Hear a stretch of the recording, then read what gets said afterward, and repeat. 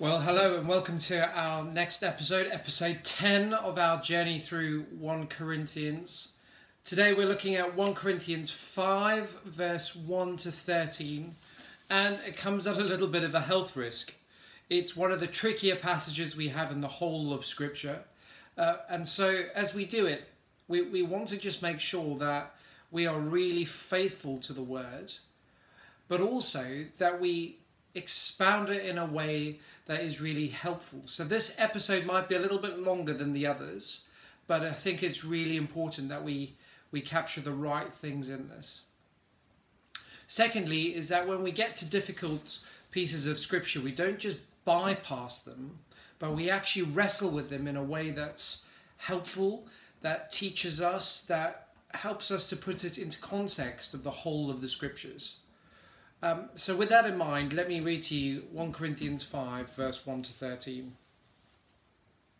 It's actually reported that there is sexual immorality among you, and a kind that even pagans do not tolerate.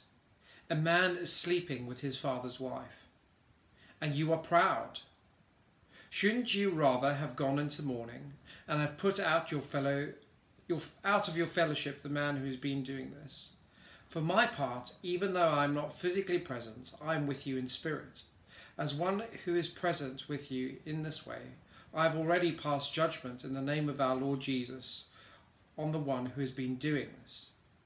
So when you are assembled, and I am with you in spirit, and the power of our Lord Jesus is present, hand this man over to Satan for the destruction of the flesh, so that his spirit may be saved on the day of the Lord. Your boasting is not good. Don't you know that a little yeast leavens the whole batch of dough? Get rid of the old yeast, so that you may be a new, unleavened batch, as you really are. For Christ, our Passover lamb, has been sacrificed. Therefore let us keep the festival, not with the old bread leavened with malice and wickedness, but with the unleavened bread of sincerity and truth. I wrote to you in my letter not to associate with sexually immoral people, not at all meaning the people of this world who are immoral, or the greedy and swindlers, or idolaters. In that case you would have to leave this world. But now I am writing to you that you must not associate with anyone who claims to be a brother or sister, but is sexually immoral, greedy, an idolater, a slanderer, a drunkard, or a swindler. Do not even eat with such people. What business is it of mine to judge those outside the church? Are you not to judge those inside? God will judge those outside. Expel the wicked person from among you. Now, as you can see, this passage is quite tricky. We don't really like to talk about sort of expelling people from the fellowship or expelling people from churches. But here they've hit on a really key thing that all churches will probably at some point deal with. When you get a group of people together, and some of them are fairly new to faith and some of them have been around for a while, you do get people that come out with all sorts of strange things. People who are living in their BC days, as we used to refer to it when I was in school. In their before Christ days. There are yearnings within all of us to sort of carry on in the way we used to live. But we know that we are different as we come into Christ. The Spirit of the Lord has been transforming us to be more like Jesus daily. And that means that some of the desires and passions that we had before coming to know Jesus sort of don't anymore. We don't want them. But sometimes they do sort of come up and we have to deal with them.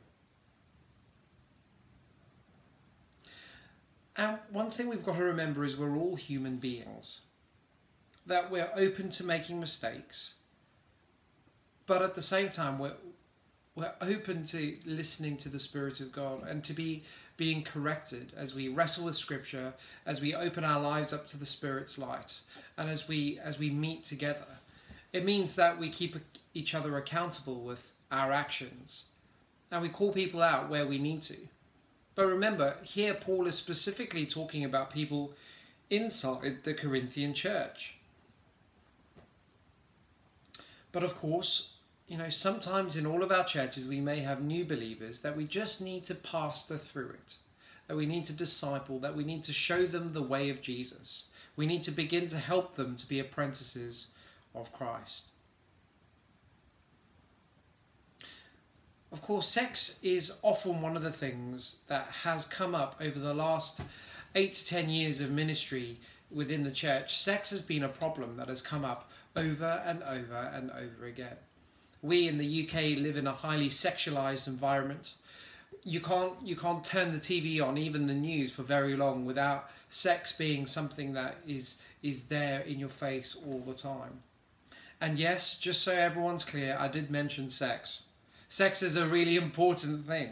It's something that God created. It's something that's great and builds community. I love sex. It's really important. It helps bring marriages together, and it's good fun. We have to remember though, God created it. It brings two people together under a covenantal relationship of marriage. A relationship between a man and a woman. And this is the sort of relationship that Paul is addressing here in 1 Corinthians 5. The marriage service is really clear, and we've been given that as a sort of a document that's been carried on. That as a couple grow together in the delight and tenderness of sexual union, they will give each other to each other. They will give themselves to the other in body, soul and mind. But of course, sex is a huge opportunity to be great and to build culture and to bring families together. But it's also a huge opportunity to be divisive and damaging to those very communities that it's there to create. So what is the answer then? As a Christian, we have very different ethics when it comes to sexuality. If we have a look at verse 9 to 12, it says this: I wrote to you in my letter not to associate with sexually immoral people, not at all meaning the people of this world who are immoral or greedy and swindlers or idolaters. In this case, you'd have to leave the world. But I'm writing to you who claim to be brothers or sisters, but is sexually immoral or greedy or an idolater or drunkard or swindler. Do not even eat with such people. Paul is addressing those inside the church. And we heard very clearly that Paul has written to them probably about this before, saying to get rid of that person. To those outside the world, just for a moment as we look at that, that's talking about people who don't know very much about Jesus. Those who we might bump into in our workplaces or in pubs or wherever we go. What Paul's not saying is stay away from them. Otherwise we would have to be outside of this world. He's saying reach those people. Be Jesus to those people. Sometimes the church is so bothered about isolating itself against the things of the world that we're no good to anyone. So mix with people. Mix with your family, mix with your friends who aren't apprentices of Jesus. Go to the places where people go. It's all right. But what it's not saying is completely adopt the culture that we're in. It doesn't mean we condone the behaviour, but it doesn't mean we judge people on that. We're there to represent Jesus wherever we go. So why don't we do that? But for those who are Jesus' apprentices, our words and actions make a big difference. We can't just say one thing. We can't just say that we're followers of Christ and not show it in some sort of action. There has to be the claims and then the evidence of that. If we claim to be brothers and sisters in Christ, then we should not be sexually immoral. We should not be wanting to, in this case, have sex without stepmothers. Here is very important. We need to really delve into this. We need to say, okay, this is not okay. This is not okay for the Corinthian church, and this is not okay for us. So let's have a look at that. It says, don't even eat with them. have nothing to do with them, even to the point of excluding them from the Lord's table. Showing that the church are saying this is not okay, but also by expelling them from the Lord's table, it means that there's a judgment on them. And that judgment is very clear. Paul says, hand them over to Satan. Wow, that's strong. And it's that warning that he was talking to them about in 1 Corinthians 4:14. He was warning them about the sexually immoral. Paul's first letter probably addressed this issue and passed judgment already. And it has really strong links with Matthew 18. If one person sins against you, go and tell that person. If not, take another. And if not, then treat that person like a tax collector and pagan. If there are sexually immoral people amongst us, even at Telford Minster, we will be dealing with it in line with Scripture. We're not above Scripture, we sit underneath it. And so we'll be looking at the Scriptures hard and saying, what do we do with people? But even for the pagan culture of Corinth, what this person has done has been quite divisive. Even the Corinthian culture are appalled by this. Even in a culture where there are temple prostitutes, people are very at ease sleeping with one another.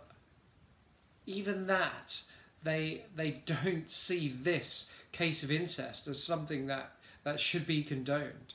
So how much more so should the church not condone that behaviour? For the church, it's expulsion. In culture, it's probably that this person might be a bit of a social pariah. But for church, it's expulsion. Probably for a time, but might even go beyond that. And the reason why that is that this person claims to be a brother or sister in Christ, who claims to be a Jesus apprentice. If that person didn't, I don't think Paul would be writing this in the strong terms that he is. But because this person says they are a Christian, and it's not being shown, he shows it in a way of the yeast of sin that goes through the dough. And this is something that is in Jewish thought quite a bit. That the yeast or the leaven is put into bread and it spreads through like sin spreads through the entire community. Paul doesn't want this sexual immorality to become part of the culture of the Corinthian church, which is why he wants to expel this person. He says to hand this person over to Satan for the destruction of the flesh. Very strong words, like we've heard already. It probably involves physical suffering. If the church hands someone over to Satan, that person is not under the protection of Christ, and so is open to all sorts of things that Satan does. Secondly, it's probably to the point of death. So it's pretty serious. Paul is saying, I wish this person was probably dead. And it's really uncomfortable. This is someone who's a church leader, who's planting a church and has planted a church. And as someone who is a church leader, I would find that very difficult. But here, it's almost the most caring thing to do for that person. Paul is saying that maybe their sexual promiscuity can't be saved, but maybe their flesh will be. Maybe their spirit will be, as Jesus comes and rescues them, because they are, of course, a believer. So what do we then make of it? Well, firstly, our words have power. The things we say really have power. If we expel someone, that's quite serious. And we would, if we did in Telford Minster, would do that alongside the bishops and the Church of England processes. But what we need to do with this passage is really wrestle with it again and again and again. Of course, sexual immorality isn't the only thing that Paul highlights in this passage, but of course it's the thing that he's really highlighting.